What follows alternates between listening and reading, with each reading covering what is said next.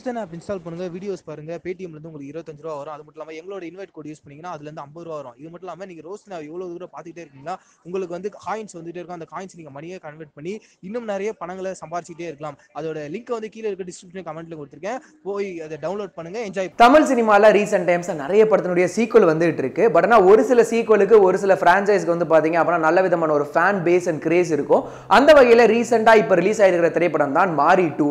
So மாரி படத்தினுடைய அந்த 2015 ரிலீஸ் ஆன அந்த திரைப்படத்துக்கு மிகப்பெரிய ஓப்பனிங் கிடைச்சது. இந்த படம் ஒரு ஆவரேஜ் ஹிட்டான மூவியா இருந்தாலும் அந்த படத்தினோட சீக்வல் எடுக்கணும்னு சொல்லிட்டு பாலாஜி மோகன் வந்து ட்ரை பண்ணி எடுத்திருக்காரு.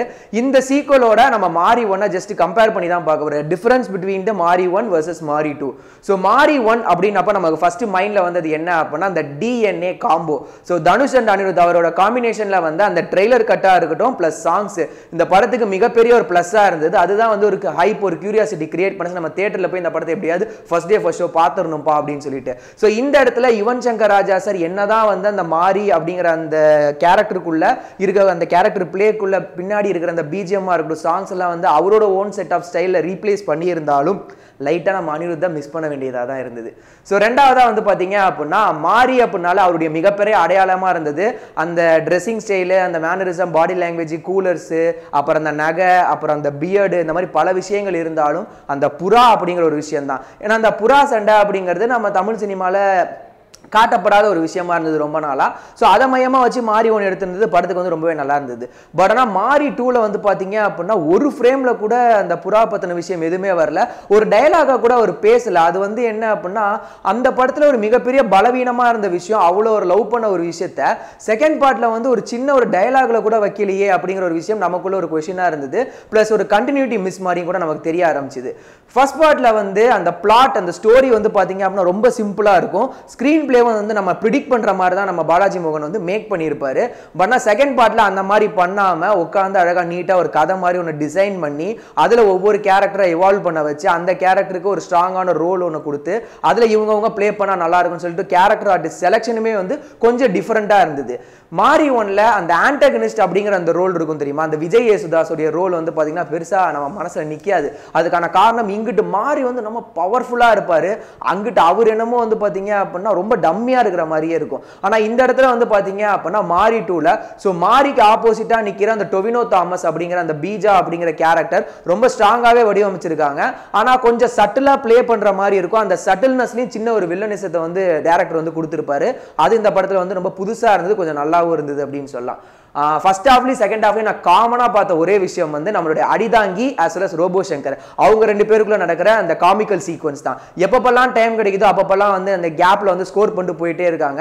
முக்கியமா இவங்க ரெண்டு பேருக்குள்ள ஒரு நல்ல அண்டர்ஸ்டாண்டிங் இருக்கு. ஒரு சீன்ல இவர் ஸ்கோர் பண்றாருன்னா இன்னொரு சீன்ல வந்து அவர் ஸ்கோர் பண்றாரு. ஈக்குவலா வந்து அந்த ஸ்கிரீன் ஸ்பேஸை வந்து ஷேர் பண்ணிக்கிறாங்க அப்படின்னு சொல்லலாம். மாரி 1 பொறுத்த வரைக்கும் காஜல் அகர்வாலோட ரோல் வந்து ரொம்ப லிமிட்டடா இருக்கும். அவங்களை ஜஸ்ட் ஒரு ஃப்ரேம் பியூட்டிக்காக பயன்படுத்தின மாதிரி இருக்குன்னா ஒரு சீன்ல மட்டும் அவங்க தேவைப்பட்டிருப்பாங்க மாதிரி காட்டியிருக்காங்க. பட் இருந்தாலும் அதை வேற விதமா கூட டிசைன் பண்ணிருக்கலாம் ரைட்டிங்ல. பட் மாரி 2 பொறுத்த வரைக்கும் இந்த அராத் ஆனந்தி அப்படிங்கிற கேரக்டர் வந்து படத்துக்கு ஒரு முக்கியமான ஒரு ரோல் பிளே பண்ணிருக்காங்க அப்படின்னு சொல்லலாம். ஒரு பக்கபலமாவும் இருக்காங்க. அண்ட் முக்கியமா சொல்லணும் அப்படின்னா அவங்க இந்த கேரக்டருக்கு எந்த அளவுக்கு ஜஸ்டிஸ் பண்ண முடியுமோ அந்த அளவுக்கு ஜஸ்டிஃபை பண்ணிருக்காங்க. ஏன்னா அந்த சென்னை அதாவது வட சென்னையோட அந்த ஸ்லாங் இருக்கும்ல அதை அவங்க டெலிவர் பண்ண விதத்துல வந்து ஒரு ஆத்தென்டிசிட்டி இருந்தது. அந்த இடத்துல டைரக்டர் ரொம்ப அழகாவே பிளே பண்ணியிருக்காரு அப்படின்னு சொல்ல முடியும். அடுத்ததாக பார்க்க போறது மாரி 1ல அந்த சாங்ஸ் எல்லாமே அவ்வளவு நம்ம ரசிச்சு கேட்டனால அதுக்கேற்ற மாதிரியான ப்ராப்பரான ஹெவி ஸ்டெப்ஸ் உள்ள மாதிரியான டான்ஸ் வந்து எந்த அளவுக்கு கொடுத்திருப்பாரோ அதுக்கு ஈக்குவலான டான்ஸ் வந்து பாத்தீங்க அப்படின்னா இந்த படத்துலயும் இருக்கு. முக்கியமா அந்த ரவுடி பேபி சாங் வந்து எல்லாருமே நம்ம ரசிச்சு கேட்டிருந்தோம். அது விஷுவலா பார்க்கும்போது ரொம்ப நல்லா இருந்தது. அண்ட் இன்ட்ரோடக்ஷன் சாங்ல அராத் ஆனந்தி வந்து ஆடுவாங்கன்னு யாருமே எதிர்பார்த்திருக்க மாட்டாங்க. ஏன்னா எப்பவுமே இன்ட்ரோடக்ஷன் சாங்கிறது ஹீரோக்காக தனியா ஒதுக்கப்பட்டது. அதுல ஹீரோயின் வந்து ஸ்கோர் பண்ணவே மாட்டாங்க.